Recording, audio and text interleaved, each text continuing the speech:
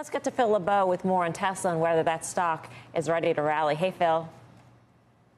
Hey, Melissa, when you look at Tesla shares after they report deliveries over the last 3 years, they tend to move higher. Now, what we've seen since Friday when Tesla reported its sales is the stock was down a little bit. It's indicating a little higher this morning, but no appreciable movement. Remember, on Friday morning, the company reported that it delivered a little over 200,000 vehicles for the second quarter. That was roughly in line with expectations. The exact number, 201,250 vehicles.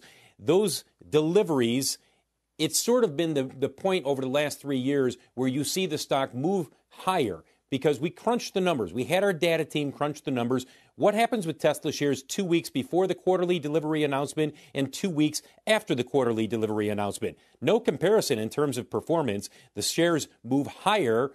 There you go, Joe. Higher in the 2 weeks after the announcement, appreciating almost 17%. Not much movement in the 2 weeks before the announcement. But keep in mind, all of this is because you have people who are, A, may be encouraged by the delivery news, and B, buying into the stock ahead of the quarterly financials reports, because we usually get deliveries about 4 to 6 weeks before the quarterly financials report. We're going to get those from Tesla and its Q2 results. That's expected later this month, guys. So watch Tesla shares over the next couple of weeks. Let's see if the trend holds that we've seen over the last couple of years of the stock moving up after it reports deliveries.